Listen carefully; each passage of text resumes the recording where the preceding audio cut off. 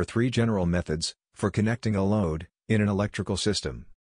The method used is based upon its condition of use in the circuit.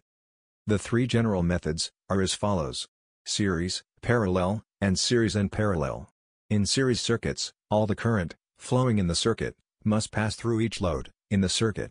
For example, if a number of lamps are connected in series, and one of the lamps should burn out, the circuit is broken, and the other lamps are not lit. The illustration shows a series-connected circuit of lamps, and what happens if one should burn out.